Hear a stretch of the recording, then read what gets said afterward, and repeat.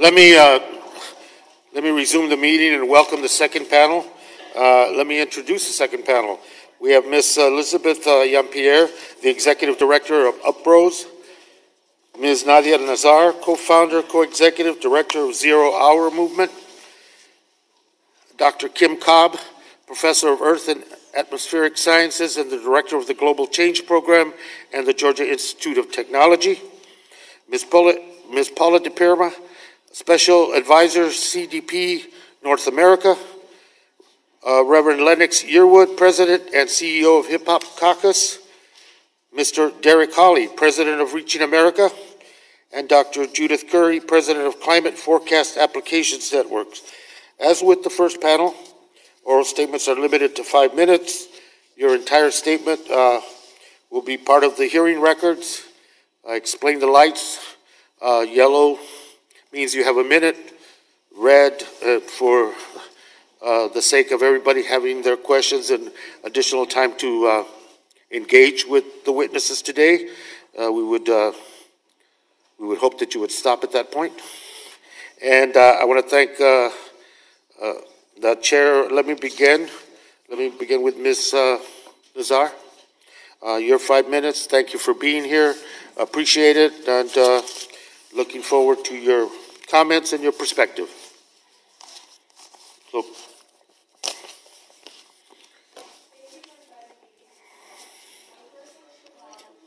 The mic's not on. Thank you for inviting me to be here today. I would first like to acknowledge that we are on the land of the Piscataway Indian Nation, an indigenous tribe. My name is Nadia Nazar. I am 16 years old and I am a junior in high school in Baltimore, Maryland. I am an artist and environmentalist. I have dedicated my time and efforts to the community and animals on this planet since I was 12 years old. I am a founder of the youth-led climate organization Zero Hour. We say this is Zero Hour because this is Zero Hour to act on climate change. In fact, Zero Hour will soon launch a nationwide campaign for youth to educate their peers about climate justice. Climate change has already impacted my future. Scientists say we will be at irreversible climate chaos by the year 2030 if we don't drastically reduce our emissions right now. I will be 28 years old in 2030. Our world is already experiencing the impacts of global warming, and living conditions will only get closer and closer to the extremes. Humanity has pushed this planet to the edge, and from my view, it seems that few in the policy and political world are paying attention to the consequences of our actions over the generations. The climate crisis exacerbates problems that are already prevalent, especially in developing nations. Clean water, a vital element to life, is becoming even more scarce. Extreme weather and natural disasters are now the norm, creating new crises against vulnerable populations. The U.S. is historically the largest emitter of greenhouse gases, but those who are facing the most severe consequences are the people in developing countries and those in lower income communities. People in poverty have less access to resources needed to survive when climate extremes take place. Marine life, such as sea turtles and whales and other species, are facing a mass extinction because of the warmer ocean waters that we humans have caused. My community in Baltimore depends on the Chesapeake Bay. These warming waters will not only harm future generations of my community, but it will also harm generations around the world that rely on bodies of water for their livelihoods. It seems here in Washington that policymakers have for far too long put the interests of fossil fuel corporations and other carbon-emitting industries over the health and prosperity of the people, the wildlife, and this planet. The lives of my generation have been disregarded for far too long. You should put the interests of your future generations first, not just because it is the right thing to do, but because many of us have the right to vote in just a couple of years. We care about clean air and clean water, and we'll be voting for those who want to address climate change head on. Some of my friends say they don't want to have children because they're worried about the kind of lives they would have to live on a warming planet. In the future, asthma rates will be higher, there will be less access to food, and more extreme natural disasters and weather will occur, all due to climate change. Climate change not only threatens the future of my generation, but it continues to displace and kill people. My family in Kerala, India experienced the floods that occurred there this past summer. These floods displaced approximately 800,000 people and killed 483 people. Around the same time, my friends in Ellicott City, Maryland experienced floods that caused landslides and infrastructural damage in a historical city. Climate change has been happening, climate change is happening, climate change will continue to happen. Climate change is my future unless you do something about it right now. My generation includes your children and your grandchildren. I see climate change as an issue that connects everyone and everything on our planet. This is not just about changes in the weather. It's about these changes that will impact and harm populations all around the world. If there's no food because plants can't grow due to extreme drought, that can cause war. And the most vulnerable populations oppressed by racism, the patriarchy, colonialism, and more will be the ones who suffer.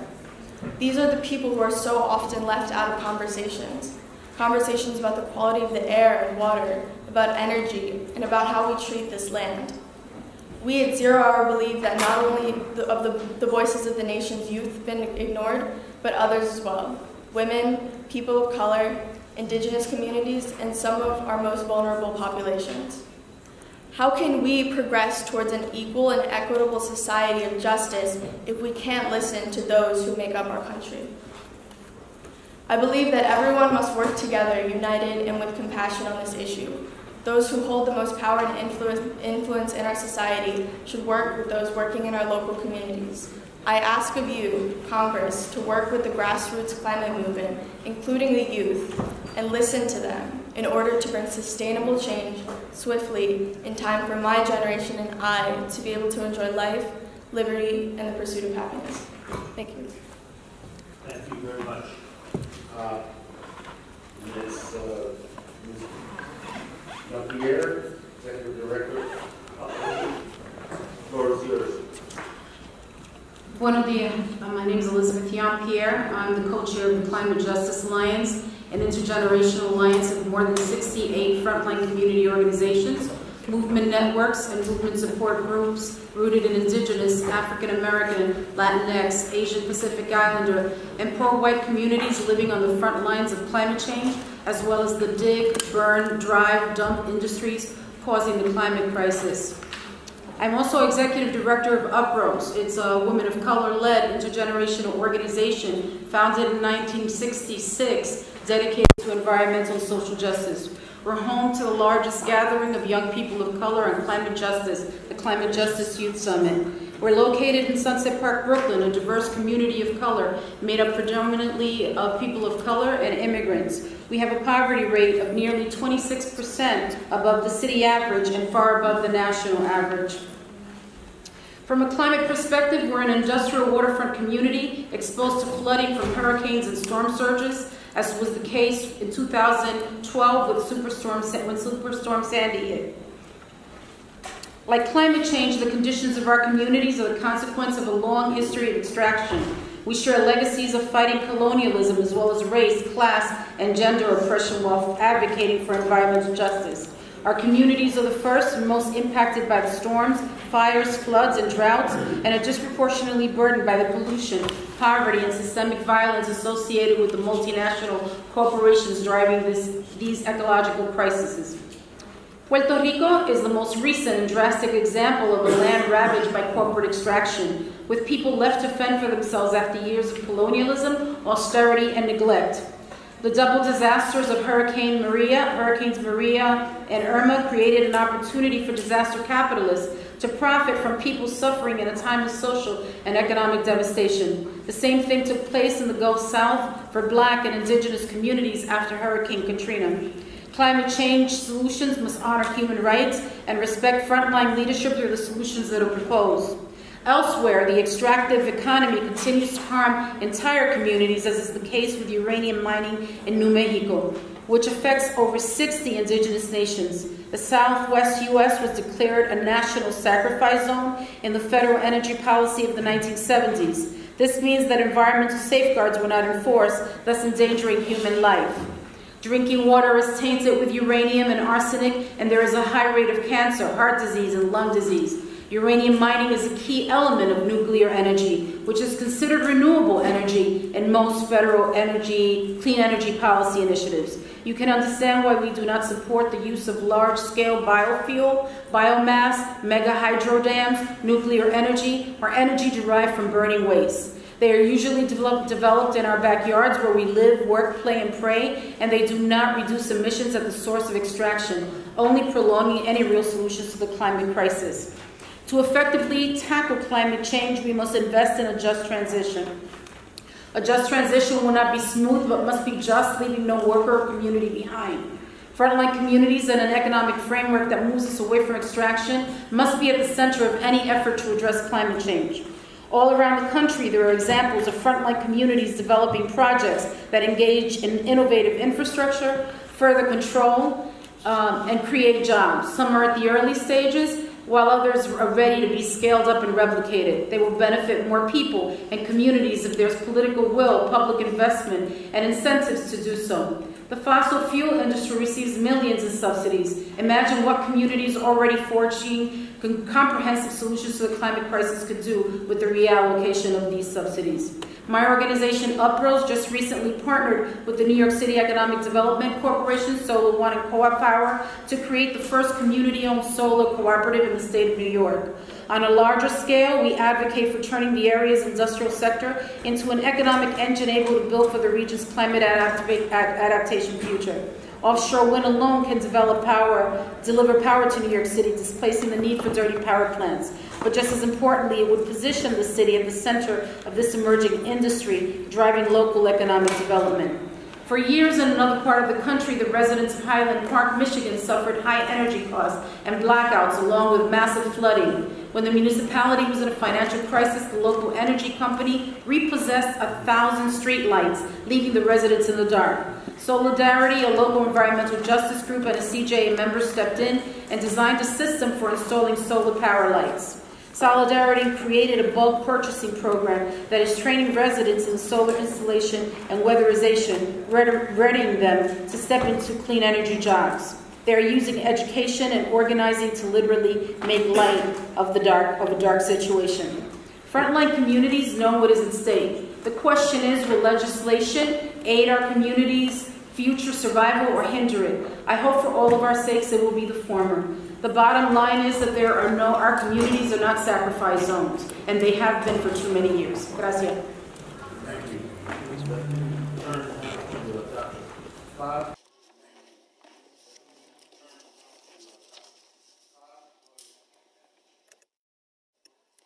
Thank you. I thank Chairman Grijalva and Ranking Member Bishop for allowing me to contribute to this important conversation about our nation's future. My message today is simple. The data and the science could not be more clear. It's time to act. There are many no-regrets, win-win actions to reduce the growing costs of climate change. But we're going to have to come together to form new alliances in our home communities across our states, and yes, even in Washington. I know I speak for thousands of my colleagues when I say that scientists all over the country are willing and eager to assist policymakers in the design of data-driven defenses against both current and future climate change impacts. As a professor at the Georgia Institute of Technology for the last 15 years, my research uses samples collected from the remote Pacific to reconstruct past climate variations. Our records are consistent with countless other records indicating that the rate and magnitude of recent climate change dwarf natural climate variability over the last millennium. I love my work, but 3 years ago, I witnessed something that would change my life forever. In 2015, we received funding from the National Science Foundation for a series of field expeditions to document the evolution of a strong El Niño event projected that winter. I had waited 15 years for this scientific opportunity. However, little did I know that warming ocean temperatures 6 degrees Fahrenheit warmer than average would kill up to 90% of the coral at our study site. And I had a front row seat to that carnage. 2016 would go on to become the worst global-scale coral bleaching and mortality event on record and the warmest year on our planet since records began. Personally, 2016 was my wake-up call. Unfortunately, the last years brought a number of devastating wake-up calls much closer to home. Hurricanes Harvey, Lane, and Florence decimated entire communities delivered record-breaking rainfall while Hurricanes Maria, Michael decimated entire communities with their force, including many in my home state of Georgia. The National Climate Assessment, released this last November by a consortium of 13 federal agencies, documents how climate change loads the dice in favor of extreme precipitation events and how warmer oceans fuel larger tropical storms. On the other side of the country, record-breaking wildfires raged across California, linked to prolonged drought and warmer temperatures. The economic toll of these disasters can be measured in the hundreds of billions of dollars. However, their real toll, the vast human suffering left in their wake, is immeasurable.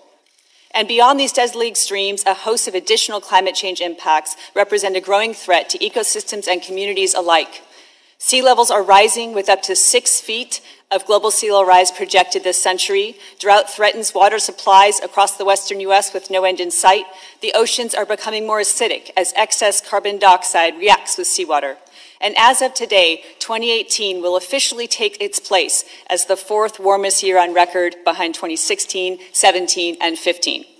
Climate change impacts are now detectable all across America, and they will get worse. That's the bad news. I'm sure you're ready for some good news, and there is plenty to go around. The good news is that science can help inform measures to help protect communities as well as our oceans, forests, parks, waterways, and wildlife from the most devastating impacts of climate change. Here, early action is essential to the success of these approaches, delivering vast returns on investment. Many jurisdictions, from the local to the federal, have developed a suite of climate adaptation measures informed by rigorous science, stakeholder engagement, and cost-benefit analysis, but we must accelerate these efforts. Towards that end, the National Climate Assessment provides an actionable blueprint for such adaptive measures, including an in-depth assessment of climate impacts on ecosystem structure, function, and services. The other good news is that it's not too late to avoid the most damaging impacts of future climate change. We have the tools, we need to dramatically reduce greenhouse gas emissions. And in doing so, we will enjoy cleaner water, cleaner air, and healthier communities. The rapid expansion of renewable energy across the nation demonstrates a strong appetite for carbon-free clean power. Even so, U.S. greenhouse gas emissions were up 3% last year. The bottom line is that we are running out of time. Comprehensive federal policies are needed to speed the transition to low-carbon energy sources. Top on the list must be a price on carbon, to reflect the true cost of continued fossil fuel emissions and to incentivize consumers, companies, and the market to find the cheapest, most effective means of reducing emissions. With or without a price on carbon, increased energy efficiency is a win-win strategy that can deliver energy cost savings while reducing harmful air pollution. Lastly, there is a strong case to be made that we can deploy our vast forests, grasslands, and coastal marshes in service to natural carbon sequestration. At its most basic level, this means designing strategies to safeguard these environments with their rich carbon reserves in the face of continued climate change. As a climate scientist, I have to wonder, how bad will it have to get for us to recognize that climate change represents a clear and present threat and to act decisively to protect ourselves? I am heartened by recent polls showing that nearly 3 in 4 Americans are concerned about global warming and support a range of policy options to address it. As a mother to 4 young children, I'm inspired by the sea of young people demanding that we not squander their chances for climate stability. I urge this committee to capitalize on the vast trove of climate science findings by 1, protecting our natural resources and the communities that depend on them from known climate change impacts, and 2, using federal lands to advance climate solutions rather than expanding the scope of the climate change problem. Thank you. Ms. DiPerna. Thank you. Thank you for the opportunity to testify here today. And no doubt disclosure information on our CDP platform touches all the states represented on the committee, and I thank you for your service to the nation. CDP North America, formerly known as the Carbon Disclosure Project, is a nonprofit that operates for the public good. Today, roughly 500 companies in the United States, including 70% of the S&P 500, disclose to us and through us their quantitative and qualitative information about environmental performance, their environmental performance, and the imperatives they perceive. Our standardized annual information request is signed off on by roughly 500 investor enterprises who represent over $94 trillion in cumulative assets and most of the financial service sector of the world. Our signatories use disclosure as a gauge on corporate strategic advantages and vulnerabilities and a reference for making investment decisions. If you stroll through our data, you would find there more than 15 years of evidence of the doability, desirability, and necessity of reducing greenhouse gas emissions to address climate change, expressed voluntarily by companies themselves, many of whose shareholders are public pension funds, and thus relevant to much of the American people. As for me, you have my full resume, but suffice it to say here that I've seen the climate change issue from 360 degrees, from coral reefs to carbon markets, literally, working closely with both economist Richard Sandor to help and design the world's first integrated cap and trade, the pioneering Chicago Climate Exchange, and with oceans explorer Jacques-Yves Cousteau, seeing the first President Bush twice at the Oval Office to discuss climate change. President Bush signed the United States to the Landmark Framework Convention on Climate Change, to which the United States remains a signatory, even if the U.S. has pulled out of the Paris Agreement, and we now stand alone among nations outside the global consensus and also likely missing out on opportunities to use coherent policy, state and local and federal, to maximize jobs creation and future-proof our crumbling infrastructure. Sometimes it is said that American companies are concerned that strong policies will hurt business.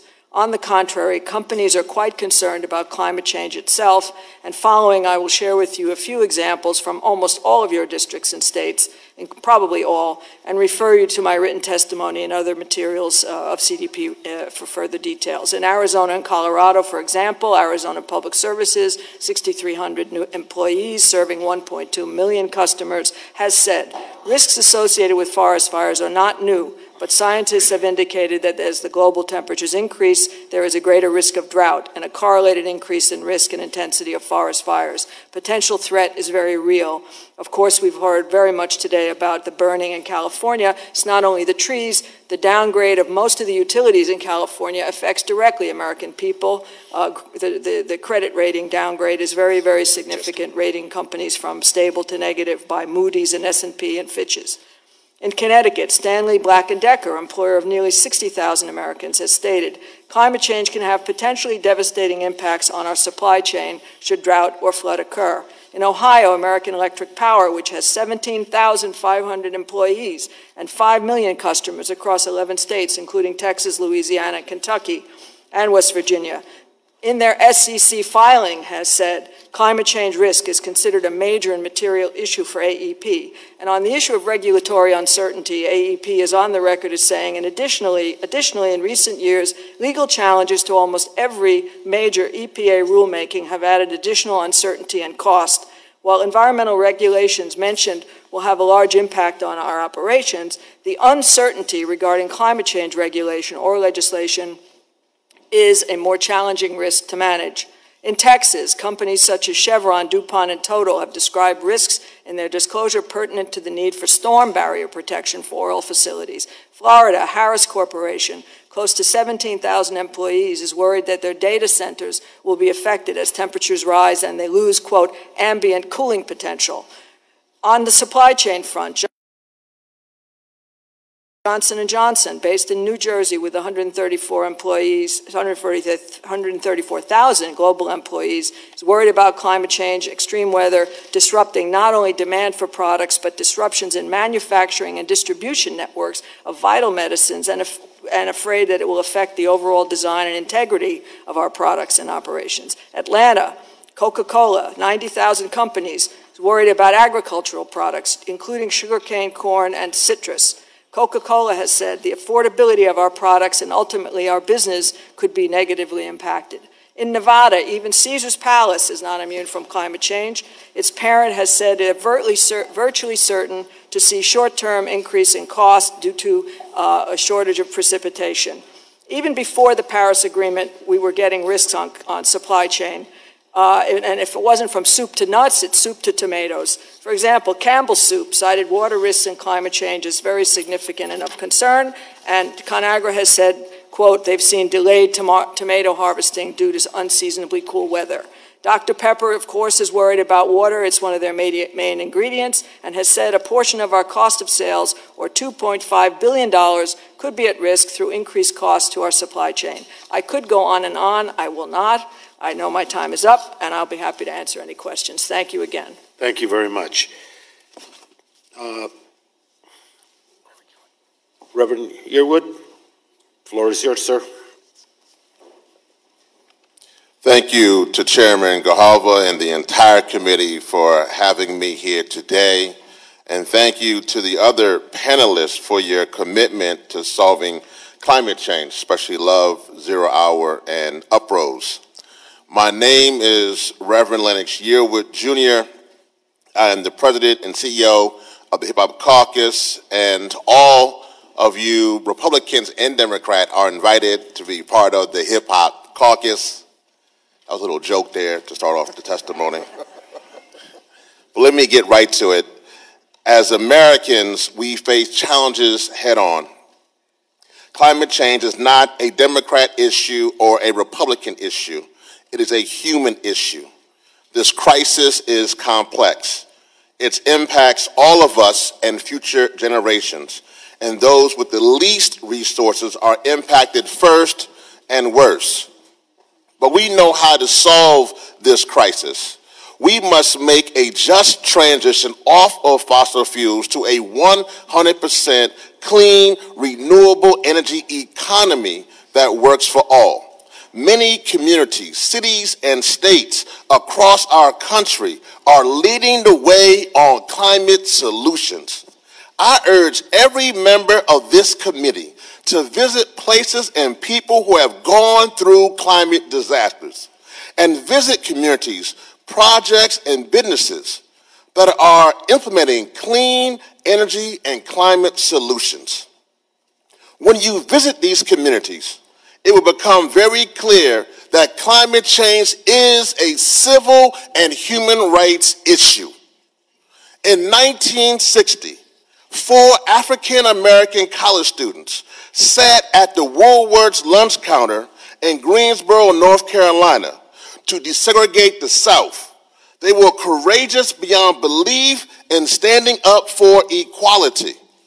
Today, young people like Nadia across the table from me and across this country are courageously standing up not only for equality, but for our existence. Climate change is our lunch counter moment for the 21st century. Young people are organizing, marching, and coalition building, and they are leading the call for solutions like a Green New Deal. They are doing it because they know that the science on climate change is undeniable, but also because, like all of us here today, they have watched as people have died in Hurricanes Harvey, Maria, Irma, Katrina, and Superstorm Sandy. They have seen the families who have lost everything to fires that have ripped across the West. They have been part of peaceful movements opposing fossil fuel developments led by the Lakota people at Standing Rock and the Gwich'in people in the Arctic Refuge. So the question is, what are you, as members of this committee, going to do? It is my prayer that you call up at least as much courage as young people standing up around the country, and that you act now, and you act boldly and courageously. If this committee and both chambers of Congress don't urgently come together, put the people of this country first, put God first, and put your political party to the side to solve climate change, we don't make it beyond 12 years from now without huge amounts of death, destruction, and suffering. As an officer in the United States Air Force Reserve Chaplain Corps, I had to ponder the unique relationship between military and faith. In the military, we need our faith not only to strengthen us in battle, but we need our faith to guide us to do what is right. We need you to use your faith to guide you to do what is right. If you are approaching climate change or climate as a partisan political issue, your faith is leading you astray.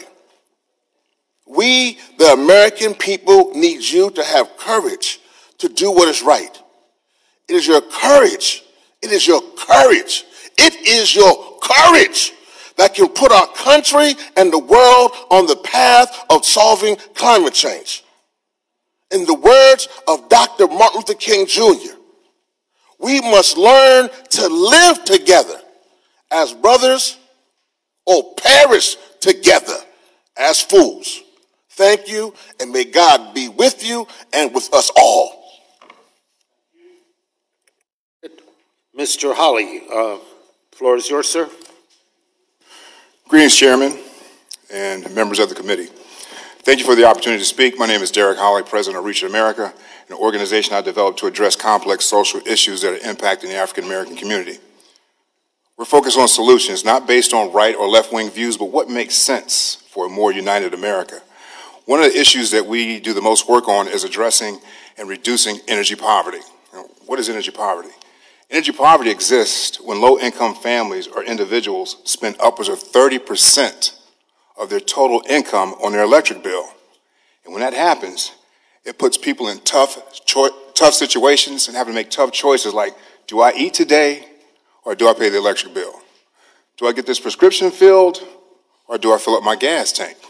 I can't even give the kids a couple of dollars today because I got to pay the electric bill. And for many Americans, particularly in the minority community, we face these challenges every single day. And the community, the African American community, we don't have the luxury to pay more for green technologies. We need access to affordable energy to help heat our homes, power our stoves, and get back and forth to work.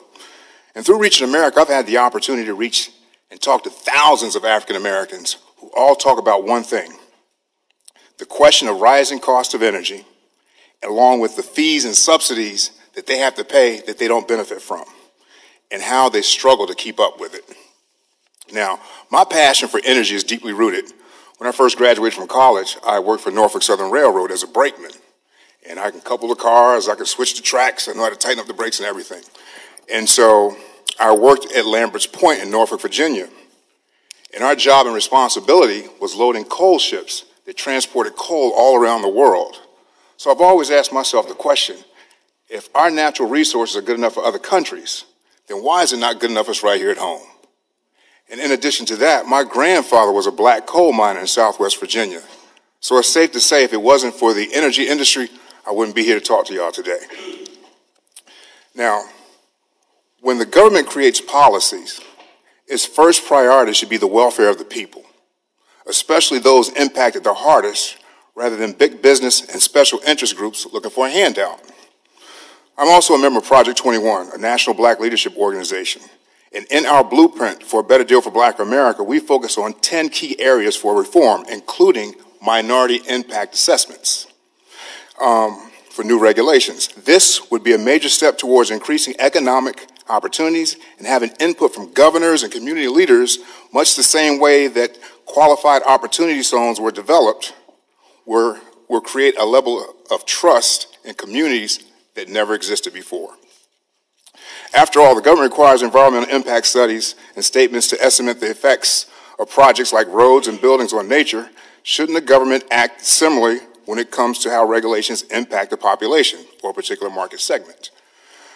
A minority impact assessment would create a list of all positive, all negative impacts proposed regulation would have, and the factors including employment, wages, consumer prices, home ownership, job creation, etc.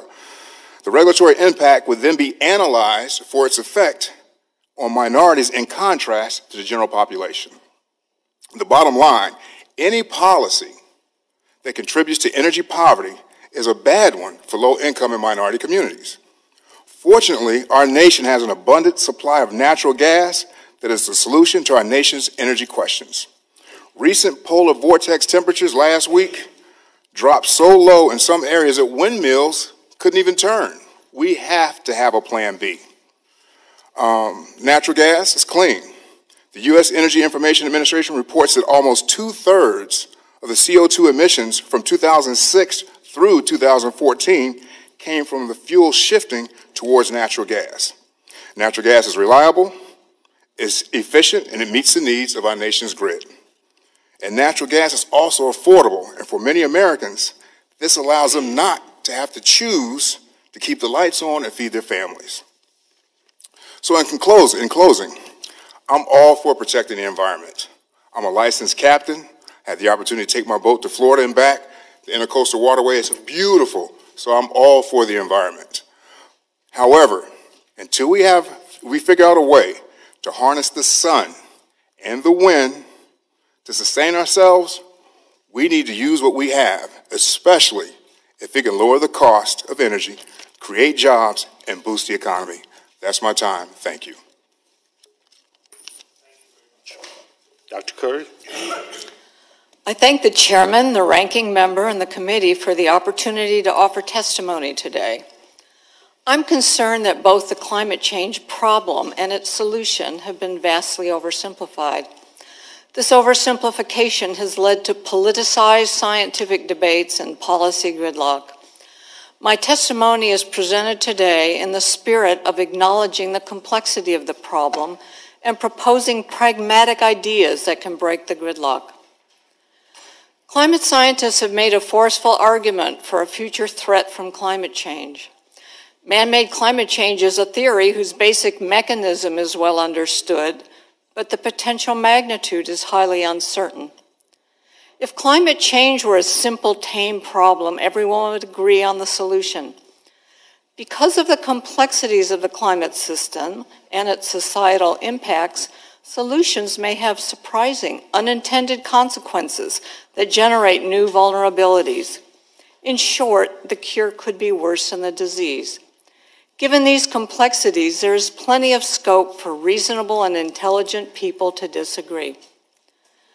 Based on current assessments of the science, man-made climate change is not an existential threat on the timescale of the 21st century, even in its most alarming incarnation.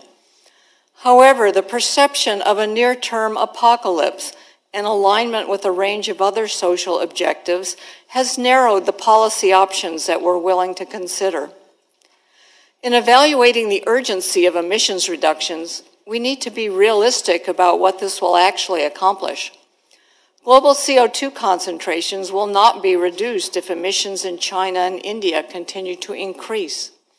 If we believe the climate models, any changes in extreme weather events would not be evident until late in the 21st century, and the greatest impacts will be felt in the 22nd century and beyond. People prefer clean over dirty energy, provided that the energy source is reliable, secure, and economical. However, it's misguided to assume that current wind and solar technologies are adequate for powering an advanced economy. The recent record-breaking cold outbreak in the Midwest is a stark reminder of the challenges of providing a reliable power supply in the face of extreme weather events. With regards to energy policy and its role in reducing emissions, there are currently two options in play. Option number one, do nothing, continue with the status quo. Or option number two, rapidly deploy wind and solar power plants with the goal of eliminating fossil fuels in 1 to 2 decades. Apart from the gridlock engendered by considering only these two options, in my opinion, neither gets us where we want to go. A third option is to reimagine the 21st century electric power systems with new technologies that improve energy security, reliability, and cost, while at the same time minimizing environmental impacts. However, this strategy requires substantial research, development, and experimentation. Acting urgently on emissions reduction by deploying 20th century technologies could turn out to be the enemy of a better long-term solution. Since reducing emissions is not expected to change the climate in a meaningful way until late in the 21st century, adaptation strategies are receiving increasing attention. The extreme damages from recent hurricanes, plus the billion-dollar losses from floods, droughts, and wildfires, emphasize the vulnerability of the U.S. to extreme events. But it's easy to forget that U.S. extreme weather events were actually worse in the 1930s and 1950s. Regions that find solutions to current impacts of extreme weather and climate events will be better prepared to cope with any additional stresses from climate change and to address near-term social justice objectives. The industry leaders that I engage with seem hungry for a bipartisan, pragmatic approach to climate policy. I see a window of opportunity to change the framework for how we approach this. Bipartisan support seems feasible for pragmatic efforts to accelerate energy innovation, build resilience to extreme weather events, pursue no-regrets pollution reduction measures, and better land use practices. Each of these efforts has justifications independent of their benefits for climate change. These efforts provide the basis of a climate policy that addresses both near-term economic and social justice concerns and also the longer-term goals of mitigation. This ends my testimony. Thank you. Thank you very much, and to the whole panel. Our appreciation for your valuable and important testimony. Let me turn to my colleague, Mr. Neguse, for questions. Well, first, I want to thank the chairman for holding this hearing. It is a breath of fresh air, particularly for us new members who have just joined the Congress, that the Natural Resources Committee is undertaking this important work and that its first hearing is on such an important topic. I would respectfully disagree with Dr. Curry in terms of your framing around the existential nature of this issue. I think climate change is an existential threat. I think of this in the context of being a new young father. I am 34 years old. My wife and I just had our first child, a daughter named Natalie. She's 5 months old. And much of our work here in the Congress is ultimately making sure that the world she inherits is a better one than perhaps the world that we inherited. And one need look no further than the IPCC report and a variety of other studies to just see how catastrophic the consequences of climate change will be for her generation if we don't take decisive action and if we don't do so now. And I can tell you that certainly in my community in Colorado, we are feeling the impacts of climate change already. I have a report here that I'll respectfully ask to be submitted into the record, the most recent report from the Department of Interior with respect to the impacts of climate change in Rocky Mountain National Park. I represent Colorado's 2nd Congressional District, Northern Colorado. 52% of my district is federal public land. And we see very clearly the impacts of climate change in Rocky Mountain National Park and elsewhere. My constituents see it every day. Rising temperatures have led to snow melting faster, which causes increased flooding and erosion and negatively impacts Colorado's fresh water supply, 70% of which comes from our snow. At Rocky Mountain National Park, the studies have shown that temperatures have risen 3 to 4 degrees, significantly affecting the plants and animals that call the park home. I am very excited about the opportunity to take comprehensive, holistic, and significant action to solve this issue. Actions like the Green New Deal, which I support along with several of my colleagues. I've introduced legislation to protect over 400,000 acres of public lands in my state in Colorado so that we can ensure that those lands are not sold to the highest bidder and opened up to oil and gas development and the rest. So at the end of the day, I think this was the defining issue of our time, and I thank the witnesses with respect to their activism in trying to push for common sense solutions that will ultimately protect the planet for all of our children. My question goes to Mr. Hawley. I heard your testimony with respect to energy poverty, I think as you described it, and the issues around affordability. I don't know if you're aware of this. I think you referenced natural gas as being, quote, clean. According to the NAACP's Clean Air Task Force report, African American communities face an elevated risk of cancer due to air toxic emissions from natural gas development. And over 1 million African Americans live in counties that face a cancer risk above the EPA's level of concern from toxics emitted by natural gas facilities. So I'm curious how you would respond to that statistic. My response would be all of our energy sources have some type of downside to them, even coal. We look at the wind. Well, I would agree with you there, Mr. Hawley. Right. Coal certainly has a negative impact. If I could finish, sir, if I could finish. Proceed. Even the wind turbines this winter, a couple weeks ago, couldn't operate downside.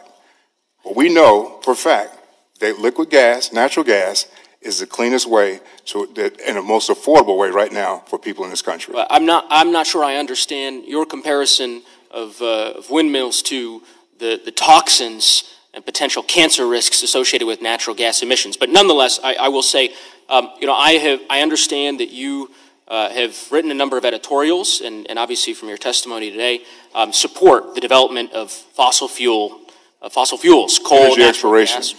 energy exploration. And I understand that your organization, Reaching America, that you've utilized that organization to make those views known. Is that a fair? That's a fair assessment.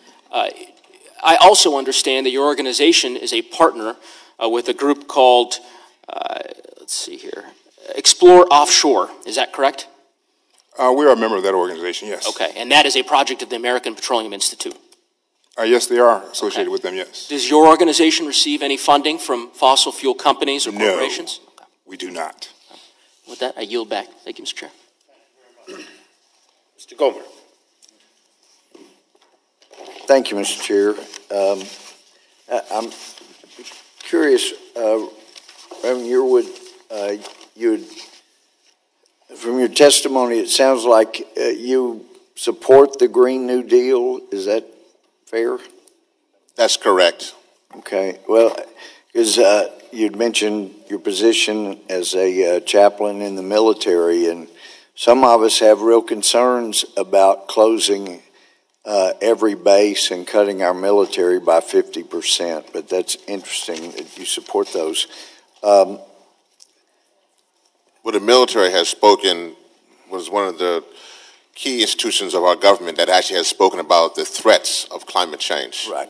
And that's, but that's, Green New Deal is going to take care of that by making us basically indefensible. With the 50% cut, we will not be able to protect ourselves properly from the threat of Russia, China, or even ISIS from there, but and closing all bases overseas. But that's interesting. But I also I couldn't help as I listened to Mr. Hawley, your testimony, think back to just a giant here in the U.S. Congress named John Dingell.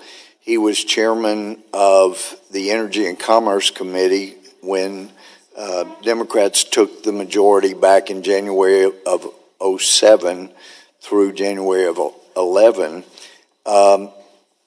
I mean, for 50 years, he and, as I understand, his father had wanted some kind of universal health care, and he was thrilled that he was going to get to chair that into being.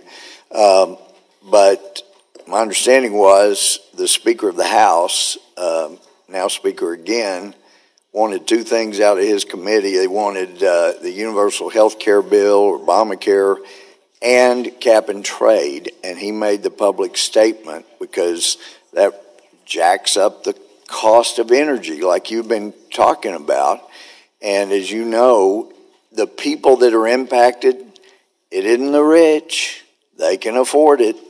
And so he made the statement, the cap and trade bill is not only a tax, it's a great big tax.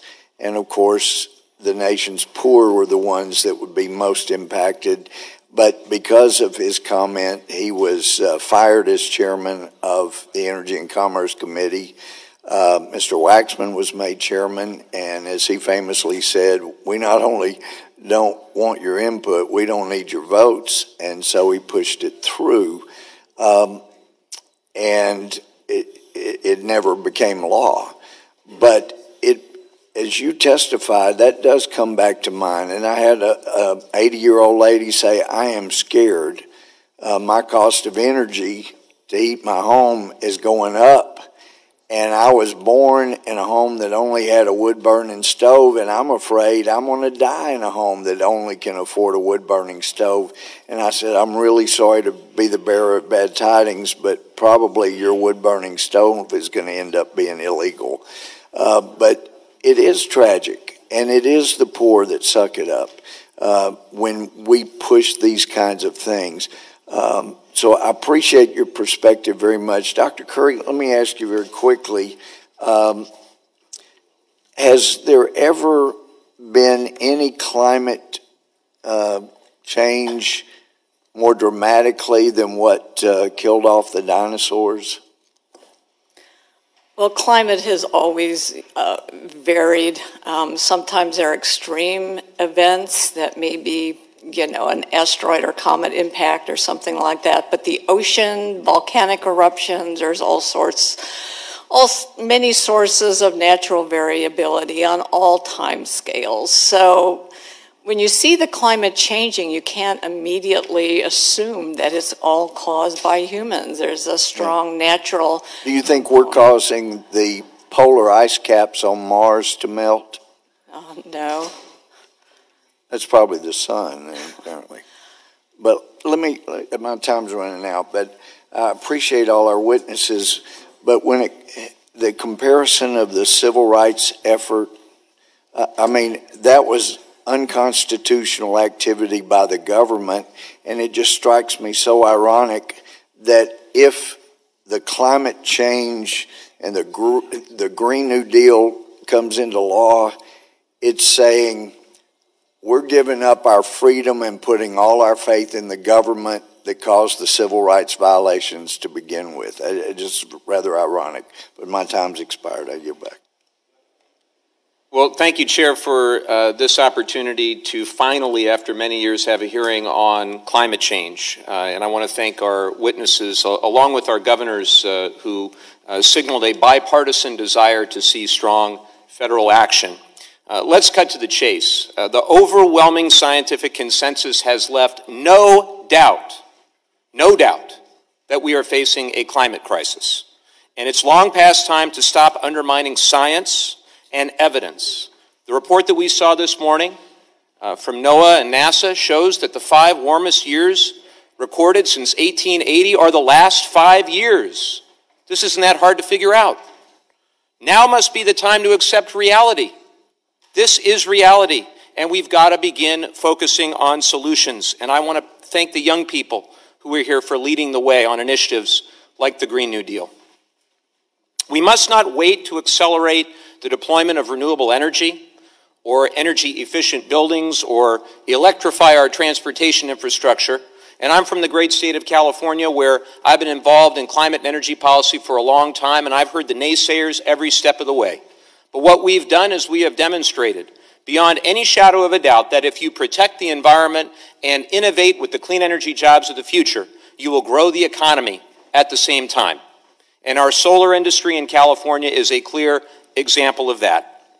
We must also not abdicate our global leadership on the issue of climate change or subcontract our energy and environmental policies to a handful of big polluters who ignore science and common sense. And we must not sit by as unprecedented climate change impacts the health and safety and economy of our communities. Now, I'm confident that a strong majority of the American people are with us, and even a strong majority of my colleagues in the House and Senate. The question is whether we have the courage to act on climate, and this hearing is just one step of many that we're going to need to take in that direction. The transition to a more sustainable future has been my life's work, and it'll be a critical aspect of my service in Congress. I hope that we can put politics aside, if even for just a moment, and focus instead on science and evidence and our future. And like my friend Mr. Nagus, I've got 2 young children at home, and this is about leaving the planet better for them than how I found it. With that, I actually do have a couple of questions for Dr. Cobb. Dr. Cobb, I want to thank you for your work. We've seen numerous studies over the past few months that climate change is wreaking havoc on ecosystems, and that we've potentially lost 2/3 of all species that were on the planet before the Industrial Revolution. So why is the preservation of biodiversity so important for our resiliency to climate change, and what steps can we take to preserve biodiversity, particularly as the Natural Resources Committee? Thank you for that question, the opportunity to address that. I think I made clear in the testimony that I provided that any number of indicators of our ecosystem's health are already showing steady declines with respect to climate change impacts. The National Climate Assessment lays that out item by item. But to your question about biodiversity, diversity of species is critical to the function of ecosystems and in turn those ecosystem services that we rely on. We might turn to the functioning of coastal ecosystems and recognize the importance of functioning ecosystems to provide fishermen with livelihoods and many other kinds of tourist-related services as well. And so this has a distinct value to Americans. That's been shown again and again and again. And certainly science tells us some of the ways that this committee can help to promote biodiversity and increase ecosystem resilience and therefore support the communities that depend on these services. Some of those ways include, as I mentioned, protecting the lands that these species depend on and using the best science and evidence to inform the support of these ecosystems and the critical species that, support their function. So that's just one way. Thank you very much. Well, I represent a district, California's 49th district, with over 50 miles of coastline. And my friends at the Scripps Institute of Oceanography agree with you, Dr. Cobb, that we absolutely must face the reality, the changing temperature of our oceans, the obvious coastal erosion, unprecedented. And if we don't act, future generations will regret our lack of action. Now is our moment to lead. This should not be a partisan issue. This should be based on science and evidence. And if we can actually focus on facts for a change, maybe we'll get somewhere. And I yield back. I would like to, if possible, make a comment as one of two women of color that's on this panel, particularly because climate change is going to impact frontline communities more than any other, and the people who are leading are women of color in these communities. Their children are the ones that are going to be impacted. We can't talk about these ecosystems devoid of talking about the impact on human rights and on the people affected. More than 5,000 Puerto Ricans died. That is not nothing. That is not just an ecosystem. That was an entire island that was affected. In the Philippines, in around 2012, 10,000 Filipinos died. We have had Superstorm Sandy that affected life all over New York City and New Jersey, and the infrastructure was destroyed. So I just really don't want to talk about this in silos, as if though we are not talking about whole communities and not treating this issue in a way that is holistic.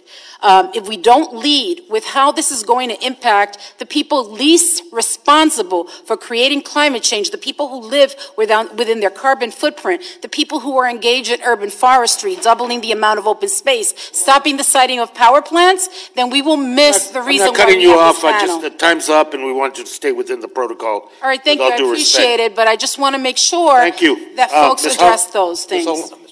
Mr. McClintock, please. Thank you, Mr. Chairman. I do want to talk about science and evidence. Professor Curry, are we experiencing the highest temperatures in the planet's history? No. When have we seen higher temperatures? A very long time ago, and there's, at least in some regions, they may be equally as high about 1,000 years ago during the medieval warm period. So long before the Industrial Revolution. Yeah. Are we experiencing the highest levels of atmospheric carbon dioxide in the planet's history? No, historically we're a little bit on the low side, actually, in the current era. Are we experiencing the worst droughts in recorded history? Definitely not. Are we experiencing the most ferocious hurricanes in recorded history? No. In recent history, in the 1950s, in the Atlantic, the landfalling hurricanes were actually worse than what we've seen in recent decades. I'm reminded of a poem by Ogden Nash, who wrote, "The ass was born in March, the rains came in November. Such a flood as this," he said, "I scarcely can remember." But our recorded history, as well as our paleoclimatology, informs us that there have been periods where carbon dioxide levels have been much higher than they are today. Temperatures have been much higher and lower than they are today. And long before the significant carbon dioxide emissions of human civilization. Is that correct? Yes.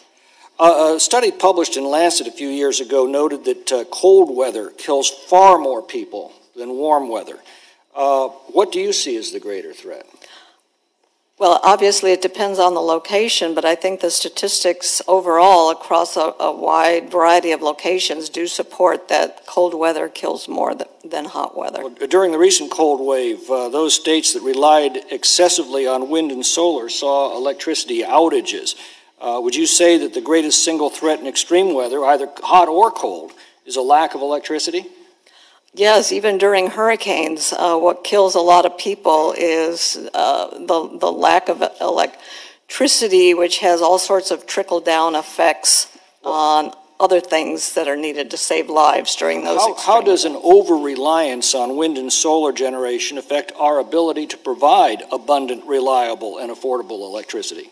Well, it doesn't work without natural gas. Natural gas is the perfect partner for wind and solar because of the intermittency, because you can fire up a gas burner and fire it back down. And energy trading, natural gas trading, is what has, I think, stabilized the price of natural gas that actually helps make wind and solar be affordable. So until such time as there is advanced storage technologies, we're going to rely on natural gas as a partner. Let me get to that if I can. Mr. Hawley, we heard earlier from the governor of Massachusetts about all of their green energy policies, also the governor of South Carolina. My home state of California has adopted even more radical policies. They say they're helping the poor, but I just checked. In Massachusetts, those policies have produced the 11th highest gasoline prices in the country. California now has, as a result of these policies, the 2nd highest gasoline prices in the country. Massachusetts and California are tied for the 6th highest electricity prices in the country. How are poor people helped by paying needlessly sky-high prices for gasoline and electricity? Sir, you know, I don't have a lot of research to point to. All I have is my anecdotal research when I speak to the thousands of people that I speak to who struggle every single day to pay their electric bill. And the one thing that they talk about is just the need for affordable, reliable energy that we have here in this country. So if we can find a way to reduce the regulations that allow people access to that energy, I think it would go a long way in helping them to reduce the cost of energy for them. Dr. Curry, a gridlock car creates twice the NOx contaminants and 6 times the carbon contaminants per mile traveled as a car moving at peak efficiency. Doesn't it make more sense to add highway capacity to resolve our chronic traffic congestion if carbon emissions are the goal of reducing? Transportation policy is much tougher to figure out than power production. And it's a very complex issue. And we need to, and I would like to see us like re-envision what that should be for the 21st century rather than adding patches to our current system. If we're going to be able to store less moisture in the mountains as snow, does it make sense to build more dams so that we can store surplus water from wet years so that we have it in dry years? It certainly does. Like water resource management is a big issue. But there are environmental challenges associated with dams and reservoirs also, so it needs a lot of planning to make all this do what you really want it to do. Thank you.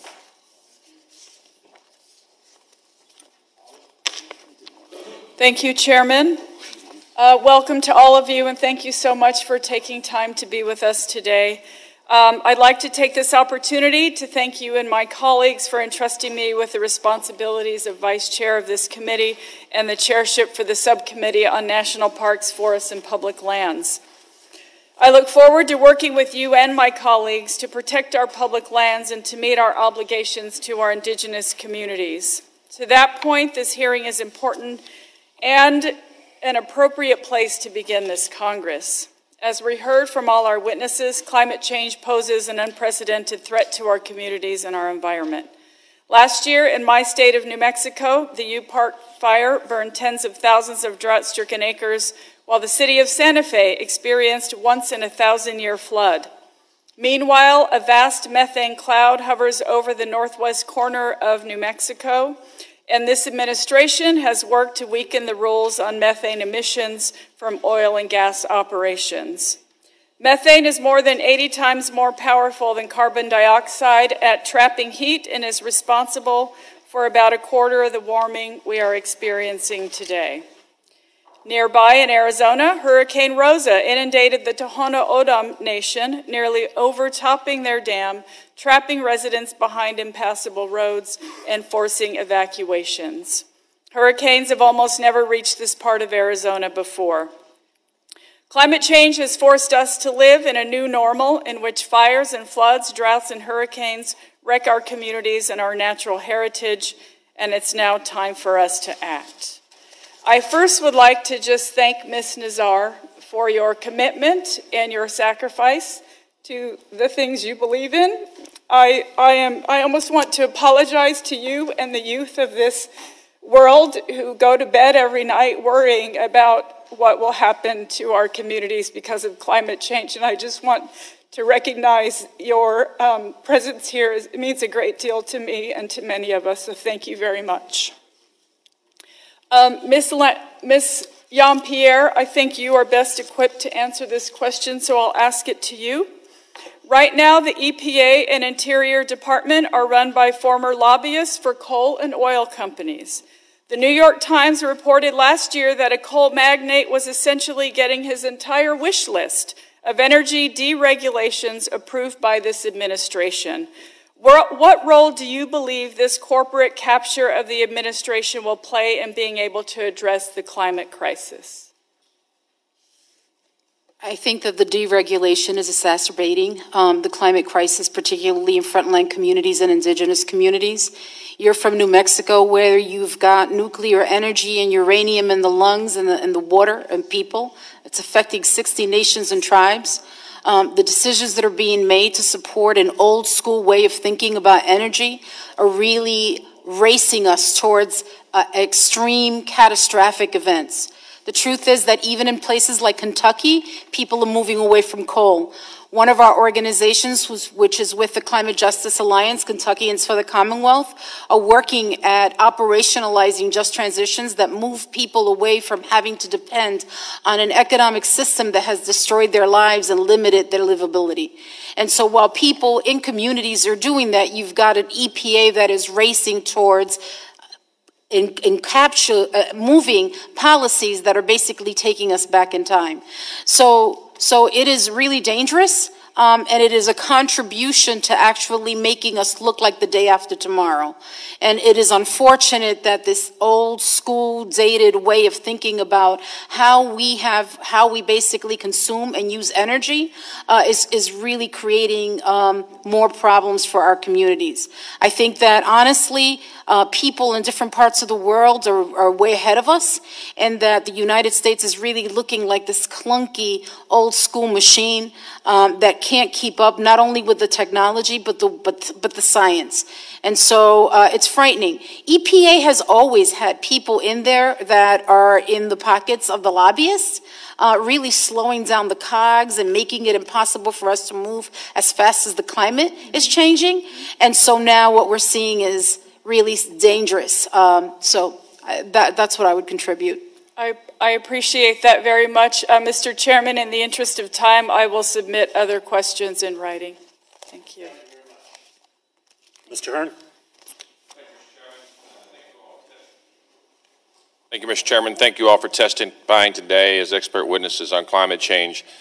Each of you has spent your careers involved in climate policy and have helped to generate various solutions to the problem of climate change. Mr. Hawley, your work to reduce energy poverty has been truly remarkable, and your testimony today reflects your well-versed stances on climate change issues. One part of your testimony that interested me a lot was where you wrote, the government requires, quote, the government requires environmental impact studies to estimate the effects of projects like roads and buildings on nature. Shouldn't the government act similarly when it comes to how regulations impact the population? Yes, quotes. Would it surprise you that we tried to put that into a rule last week and it was voted down by our friends across the aisle? So we would evaluate the impact of our policies on cost-benefit analysis. Sure. No, I did not know that, sir. Thank you. Dr. Curry, your testimony reflects your wealth of knowledge on these issues and gives great insight into the climate change debate. In particular, you discussed the increasing concern you have that the climate change problem has been oversimplified. I agree with this statement. as I feel that an overly simple one-size-fits-all, we're smarter than everybody else in Washington, D.C., as we heard our opening statements today from our ranking member, approach to climate change should lead to serious issues, as what may work for one state may not work for another.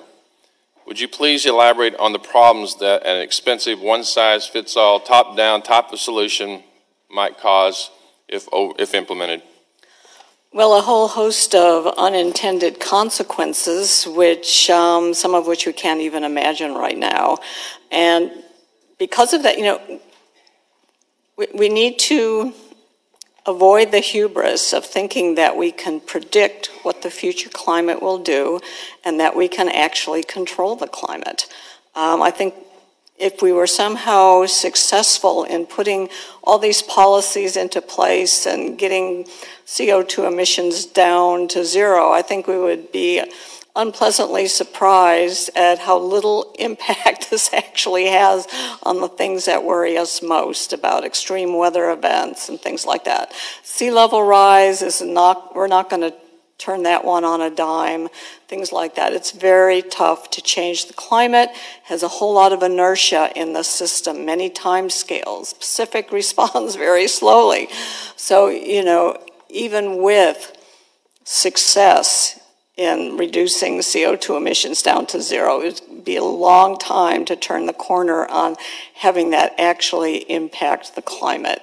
So we need to do some of the more bottom-up type things. And the states are wonderful laboratories for trying out all these adaptation, resilience kind of policies. And I think we should, you know, try to figure out how to help that flourish, the so-called innovation dividend. Since you brought that up, last week I had the fortunate opportunity. We have an organization called Grand River Dam Authority that is a public-private partnership in our state of Oklahoma that has been around since the 30s, that was formed originally by the government through some grants to build some dams to lock up energy so that we could use that to handle flooding on the Arkansas River, the McClellan-Kerr navigation system as it came to be in the 1960s. We also have in our industrial park in Pryor, Oklahoma, the largest Google server farm in their company. It relocated there to take over a Gatorade plant with the qualification that they were only use renewable power. We had a conscious decision, even though it's not in my district, the state, the GRDA had a conscious decision to make on free market enterprise. Do we want that there? Do we want to go through the cost of upgrading the grid, upgrading the technology to conform to the purchase of Google's 100 megawatts of RECs?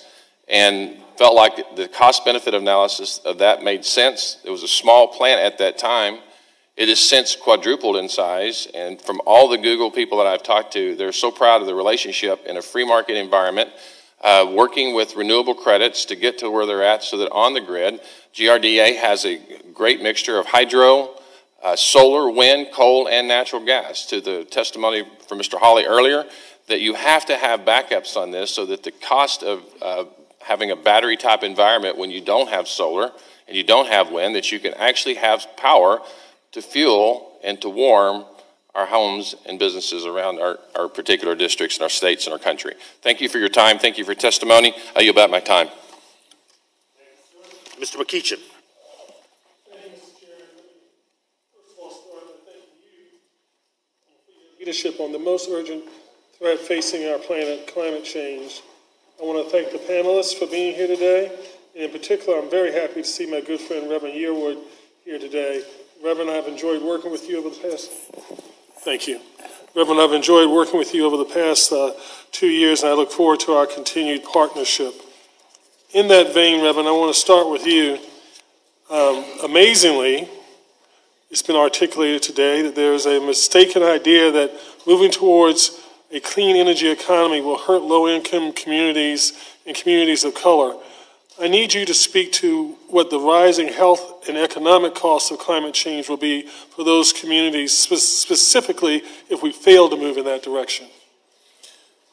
Thank you, Congressman, for that question. First, we can definitely fight poverty and pollution at the same time. And let me say clearly that the assessment that Mr. Holly, respectfully, I disagree completely with what he put forth as the idea that people of color are not concerned about the climate, about climate change, about the environment, about their health, in that aspect. I think that one of the things here in that and we know that 200,000 Americans are dying yearly because of air pollution. We know that we have millions of children and millions of adults who have asthma, emphysema, and are getting cancer. We know that 68% of people of color, particularly black people, are living within 30 miles of coal-fired power plants. We know that the deregulations of the Mercury rule and the car rule and and many of the rules being rolled back by EPA would hurt people of color. And so one of the things here that I just want to say, and this is, Mr. Holly, please understand what reason why I was making this assessment is this. For me, as a minister, having buried a young girl because of asthma, that mother no longer cares about how much that utility bill would have cost. That child I had to bury because of asthma, she would have much more been concerned about dealing with a particulate matter in the atmosphere. And so the health concerns are one of the key concerns that are within the communities of color. The idea that we are not also concerned about our future and future generation is frankly absurd. The idea that we don't care that the sea are rising and that we will be first and worst, will be hurt by climate change is outlandish. The fact for me, being from Louisiana and seeing what happened with Hurricane Katrina or Harvey in Houston, those are the kind of things that have a huge impact on communities of color. So to sit up here, honestly, at this critical moment and to then purport the idea that people of color are somehow making the decision that they are more concerned about their energy bill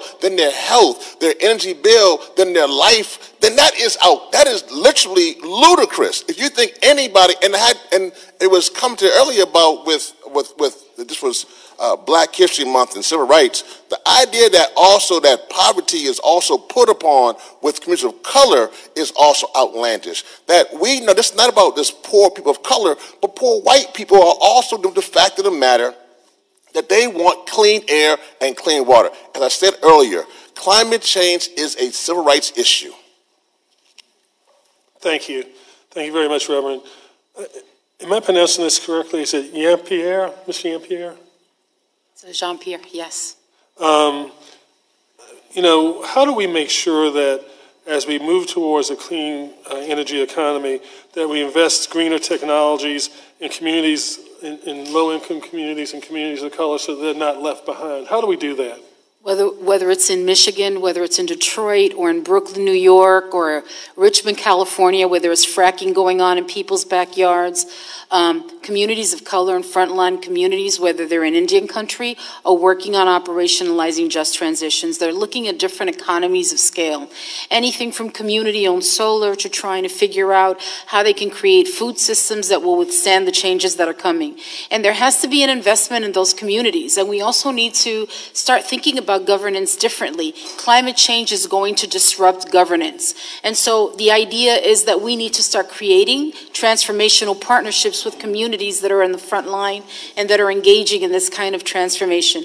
The other thing is that the needs are different everywhere in the country. So the needs of a rural community are not the same of an urban community. Folks that are dealing with mountaintop removal in Appalachia are dealing with different kinds of challenges. And so it isn't cookie cutter, but it is a commitment to trying to work with people on the ground and being led by the ground in partnership, because that's what it's going to take. Climate change is not going to, it is not going to, top-down solutions are not going to be sustained over time. They just don't work. People on the ground are going to have to lead, and we're going to have to be partners in those kinds of decisions. So, and sharing and creating a space where we share expertise and information with each other.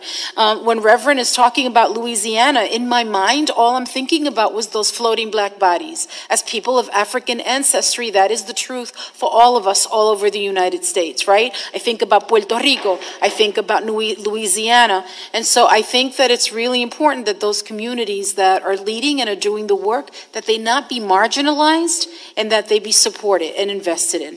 Thank you so much. I yield back, Mr. Chairman. Thank you. Mr. Lambert? Thank you, Mr. Chairman. I'm going to concentrate with my questions and comments on the proposals that are out there to deal with climate change. I don't want to talk about climate change, the science behind it, the man-made role. I want to talk about the proposals that are on the table to deal with it.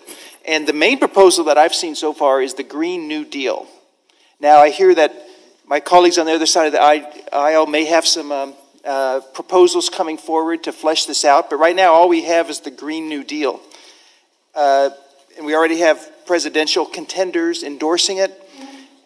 We have the Green Party that's talked a lot about it. I'm going to use a few of their facts and figures.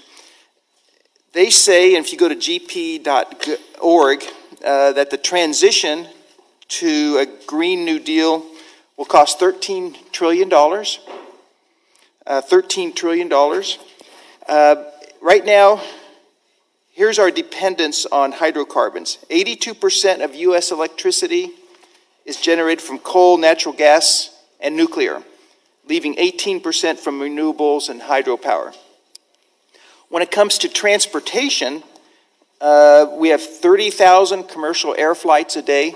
I don't think not a single one of those is powered by renewables.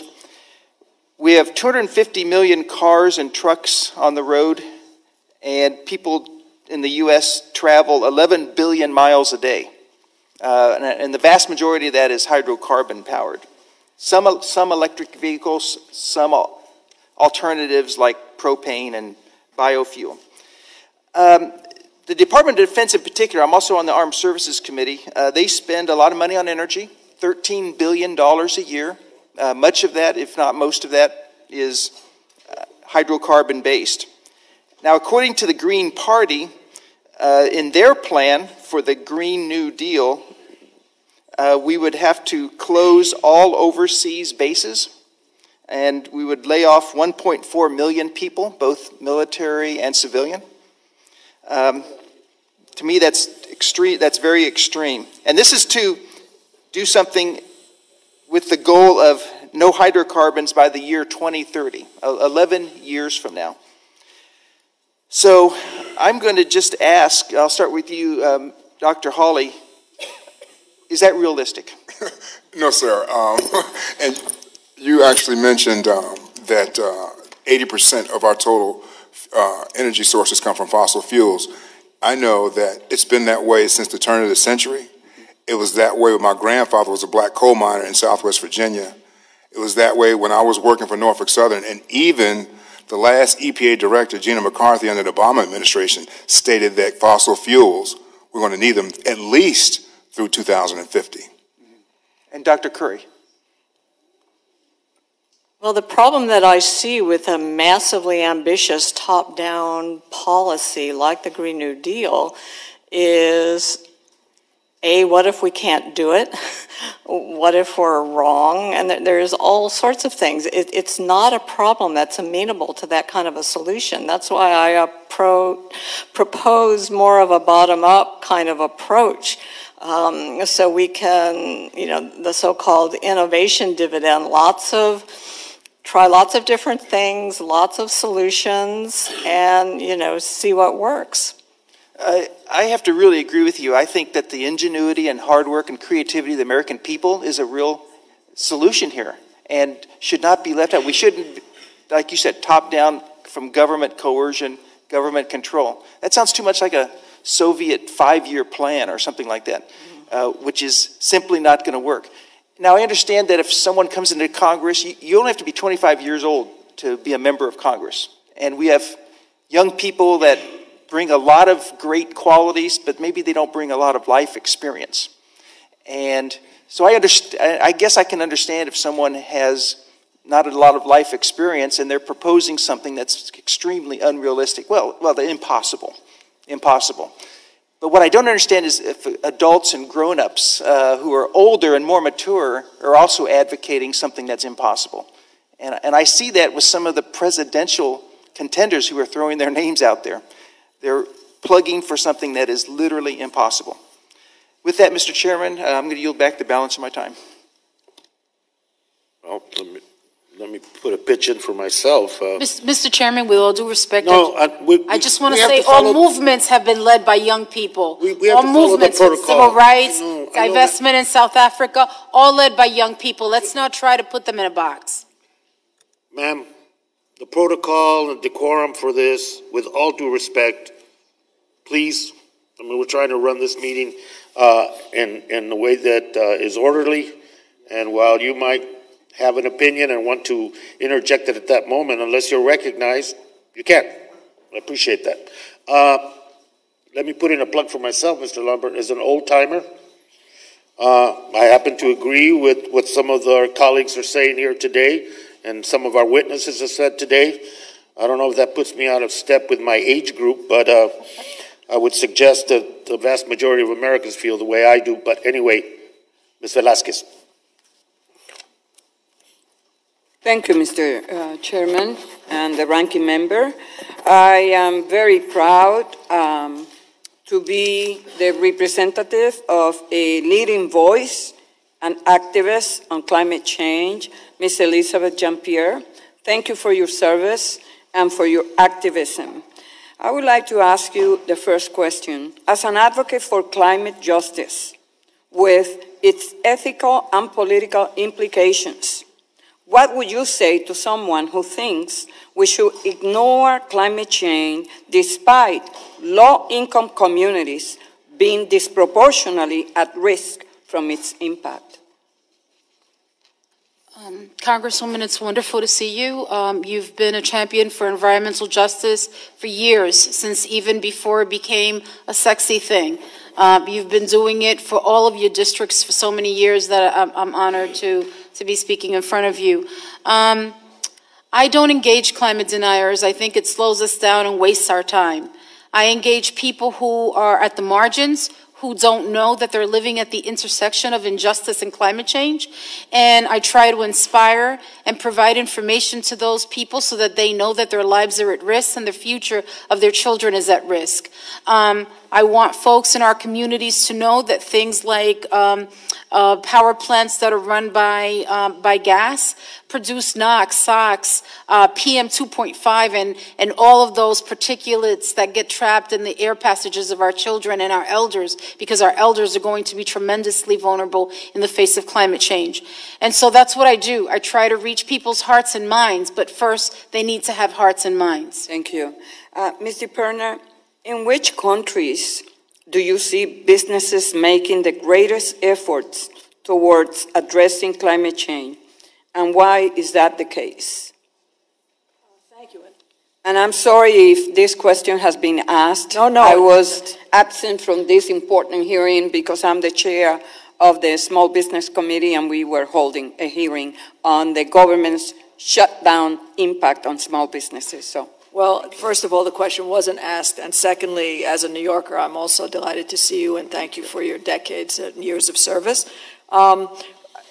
With regard to companies in our country, it isn't that they're not doing anything. On the contrary, they see the risks, as I said earlier, and are being driven to take proactive measures to protect their business supply chains and so on. But with regard to your question, these companies operate in a global environment more and more. And so, for example, you have the European Union, which has instigated very, very strong regulations, particularly looking at the fiduciary responsibility of companies and are they operating within parameters that recognize the risks they may face. And of course, shareholders are ordinary people very often. They're not just rich people. 401ks are involved. With regard to some interesting things going on, for example, China. I know there's lots of controversy about China, but China has declared an ecological civilization. It's built into their national program. They're making tremendous investments in solar energy. Morocco has taken tremendous steps to establish targets.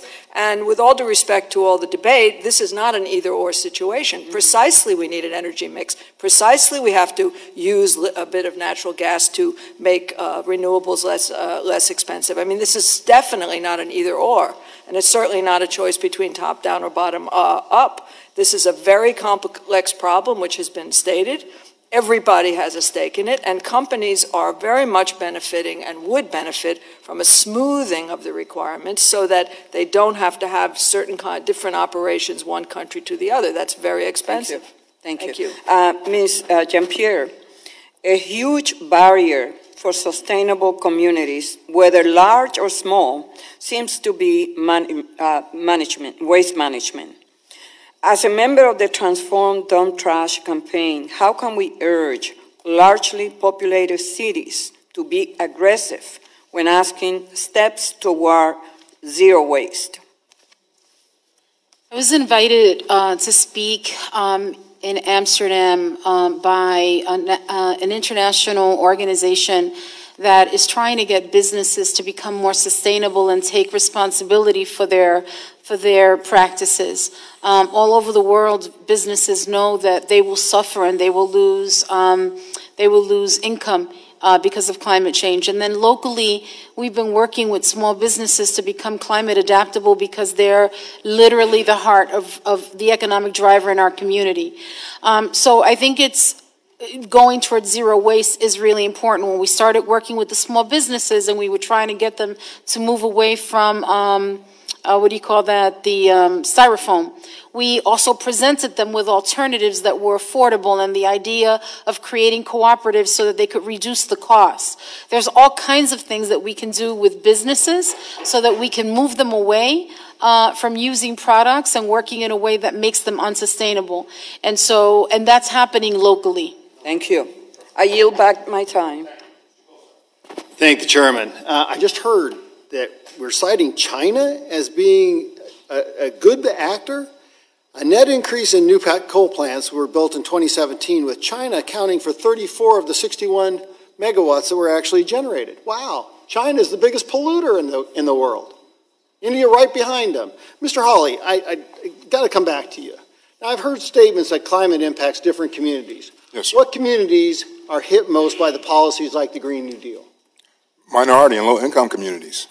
Just because we cannot afford the rising costs that will be associated with these policies. And like I said, many people are struggling right now to pay their energy bills. Well, this is interesting because I keep hearing this thing about energy.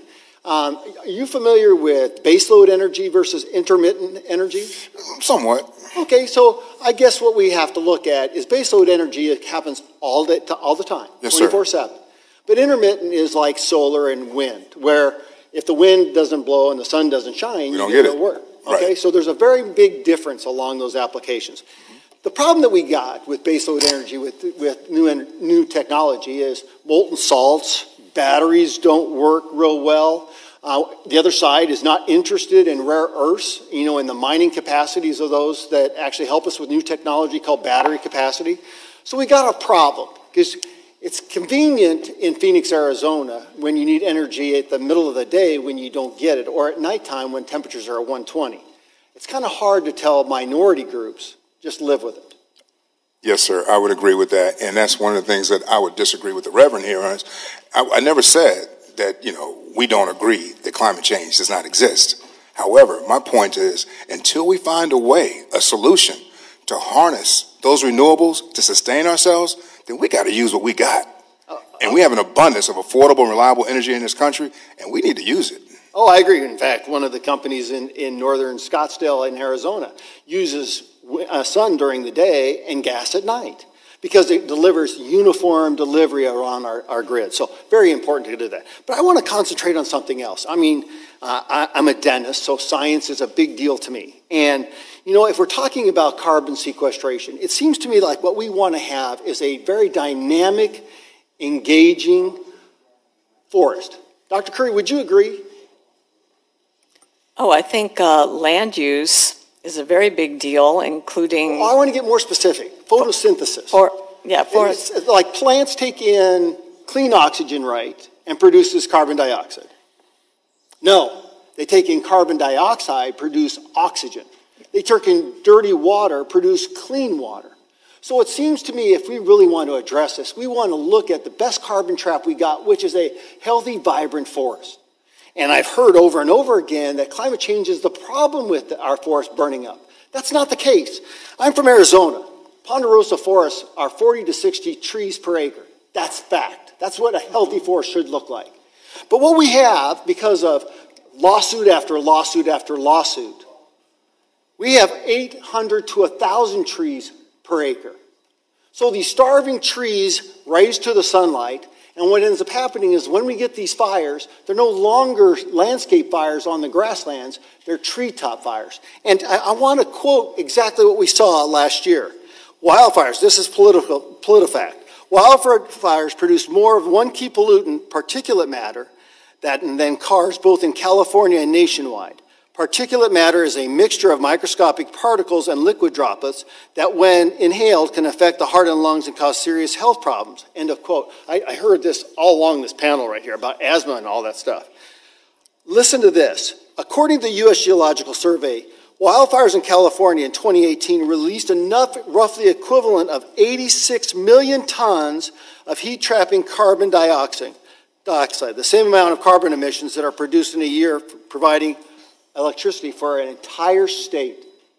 So if we're going to concentrate on this carbon sequestration, I think we ought to be looking at our forests being adaptive. I mean, I'm part of the Western Caucus. We had a number of different opportunities to look at Good Neighbor. In fact, one of the most liberal bastions in my state, Coconino County, actually passed a bond levy to actually start thinning the forest so they had a dynamic interface to stop the fire, number one, and number two is get it more dynamic for carbon sequestration. Would you agree with all those synopses, Dr. Curry?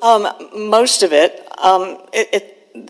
The life cycle of a forest is, has a complex interaction with CO2. At some point, it becomes not so much of a sequestration. So managing forests to prevent wildfires and to maximize the CO2 uptake is certainly a sensible policy. And one quick indulgence. You know, a dynamic forest is young trees, medium growth trees, and old growth trees. Because what we know is young and medium growth trees produce more carbon or oxygen than they do carbon. As older the tree gets, the less they do. Yeah. Thank you, Mr. Chairman. Thank you very much, Mr. Chairman. I am very excited that you have given us this opportunity to really have a robust discussion around climate change. This is an issue that is very important to each of us individually, collectively, to the future of our children. My oldest son, who's now a freshman in college, asks me all the time, when is Congress going to act to address the issues of climate change? And so, as we've heard here today, the impacts of climate change become greater every year. In my home state of Nevada, a desert state, it is particularly vulnerable to the changing climate. By 2050, it is projected that the city of Las Vegas will experience 106 days per year with temperatures upwards of 105 degrees. To provide context, Las Vegas currently averages 70 days per year with temperatures more than 100 degrees. It's hot in Vegas, but the fact that we're having those many days per year over 100 degrees is just one example. Even more concerning, by 2050, the typical number of heat wave days in Nevada is projected to increase from 15 days per year to 55 days per year. According to the Ready Public Service Campaign of the Department of Homeland Security, extreme heat results in the highest number of annual deaths among all weather-related hazards. Mr. Chairman, sadly, seniors and children are at greatest risk of death during heat waves. Lake Mead, which supplies water to more than 90% of Las Vegas and roughly 25 million people throughout Nevada, California, and Arizona, continue to deplete at an alarming rate due to increasing temperatures caused by climate change. And in 2016, Lake Mead, which is fed by the Colorado River, reached its lowest level on record and now holds just 37% of its original capacity. As occurrence of extreme heat rises, the depletion of the Colorado River and Lake Mead is projected to worsen in the future. Additionally, more than 1.2 million people living in Nevada, or 46% of our state's population, live in areas at elevated risk of wildfire. As extreme temperatures increase, especially in drought years, the risk of wildfires will continue to rise.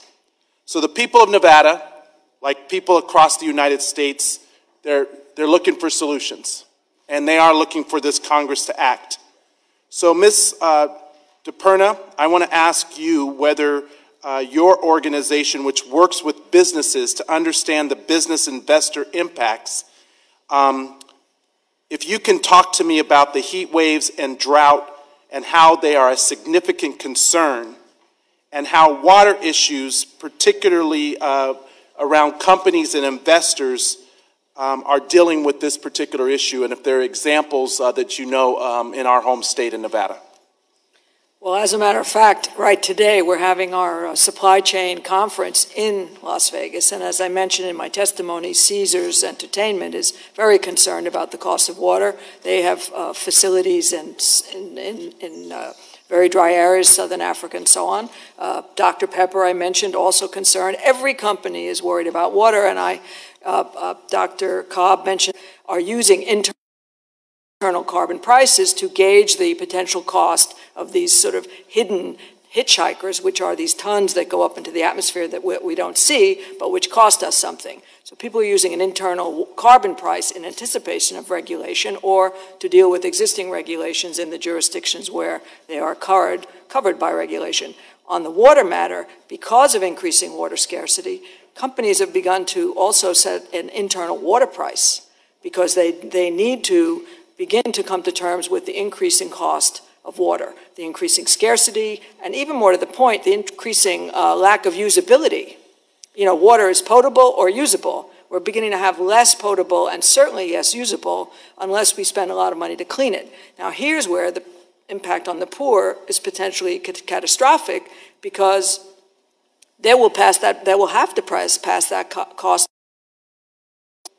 They will have to pass that cost on. There will never be one other drop of water on this earth. It's all here. And so you can't make water. So we're into an ultimate scarcity there. And I think that I can provide you with a lot of information from our water disclosure. Company after company is concerned about water, and the IT industry in particular, because they need to cool those data centers with water. And so their energy costs are climbing. Cooling is becoming a very big cost. So, you know, it is a complex system. You can't tease out one little bit, but you're the government of the entire country. And so we all look to you to put all the pieces together. Thank you. Definitely. Thank you, Mr. Chairman. Dr. Cobb, I missed some of your comments earlier, but I understand you had raised concerns about energy production and fisheries, and I just wanted to make note that home state of Louisiana, we produce more offshore energy in the federal waters than any other state. In fact, I think if you take the other states that produce, the other 5 states that produce, and multiply times 4, that's how much offshore energy we produce. We're also the top fisheries producer in terms of commercial fisheries in the continental United States. So there is a habitat that's created by the energy infrastructure. I don't think we've done a great job managing that in regard to, I think we can take advantage of rigs to reefs programs and others, but I did just want to make note that that's really the hotbed ecosystem or habitat for many of the fisheries in Louisiana. But in the first panel, I brought up a letter from May of 2018. That letter was signed by Senator Schumer, Senator Cantwell, Senator Menendez, and Senator Markey. That letter was written to the President of the United States asking that the President work with our OPEC allies to increase global oil production. Let's say that again. Senator Menendez, Senator Markey, Senator Cantwell, and Senator Schumer, May of 2018, asking the President to work with OPEC to increase oil production. because prices, saying that increased production will result in lower energy prices. Yet it was interesting in that the first panel, some of the governors that were here talked about how their efforts to help to reduce emissions were benefiting everyone. But I looked, for example, the state of Massachusetts that was represented here.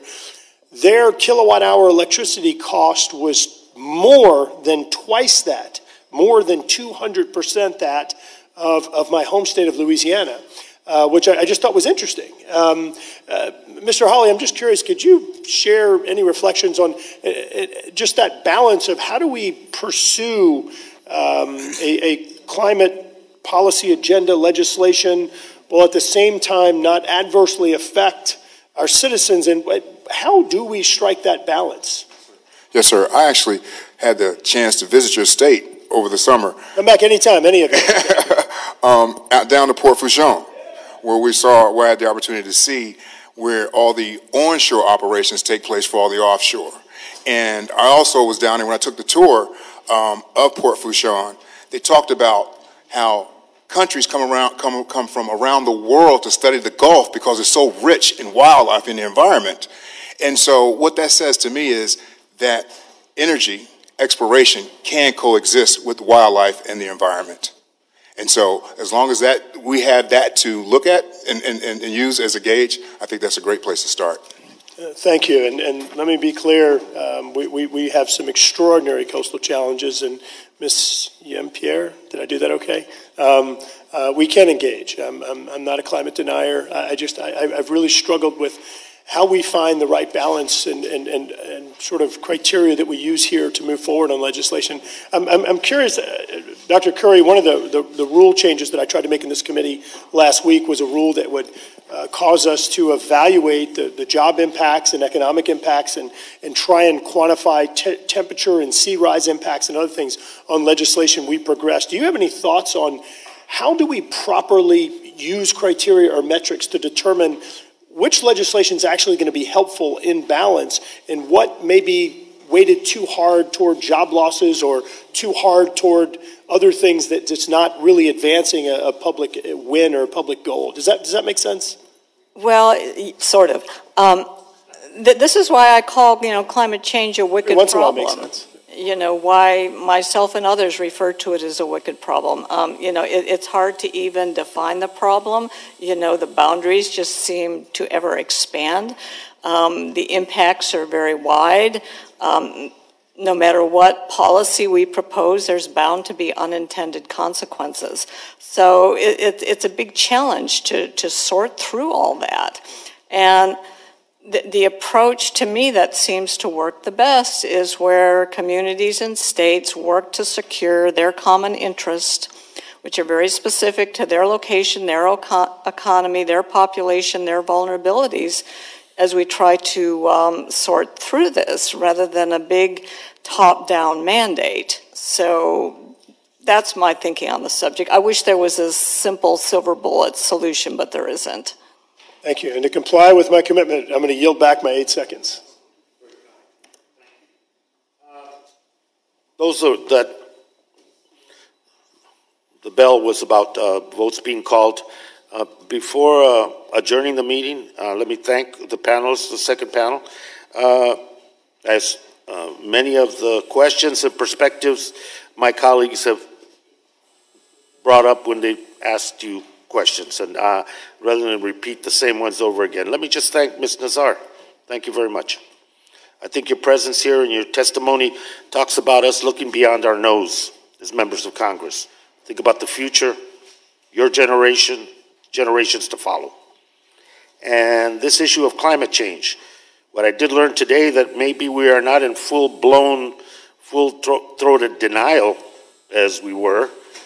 We're into a different phase, which is climate change avoidance. And what can we do to stall, change, tinker with the science, raise issues that are meant to slow any solution-seeking or policies or legislative initiatives to deal with this very urgent problem. Ms. Yeampierre and Reverend, thank you very much. the frontline communities and communities most impacted in a disparate way by unabated climate change and no solution seeking and an afterthought in the policy making. You made sure that those are front and center in the discussion around issues of justice, equity, access, and inclusion. And I want to thank you for that. That is very, very important. Too often we make policies at this level and then have to backtrack because obviously the impact was never dealt with. And as we seek solutions, equity has got to be part of the discussion all the way down. Dr. Cobb, thank you very much. And bringing to bear what I think is essential in the solution seeking is empirical information and science. And we'll go from there. That having been absent in the last 2 years, that is no longer going to be the case. We should be our guidepost needs to be science and facts and empirical information, and if those are the guideposts, we can move forward. And I have every intention of making sure that's central to the discussion. I also want to thank Ms. Yeampierre for bringing to light about businesses and with or without regulations that in anticipation of what is coming, they're preparing. And just as the economic engines of this country, of us in this world, are preparing for climate change, we should be preparing for everyone else to make sure that we confront this and deal with it. And so I appreciate your information very much. And on that note, let me thank you. It's the first hearing. I appreciate your indulgence as I failed to manage the clock accurately, but it all worked out. And we'll go forward. Each subcommittee will now take upon itself from this committee to have a similar hearing dealing with that jurisdiction as we go forward. This committee, as Mr. Bishop said, has a lot under the jurisdiction. We feel we're 25%, over 20% of the legislative adaptation and solution. Public lands, waters, oceans, and the jurisdiction that is broad. And we intend to pursue it that way.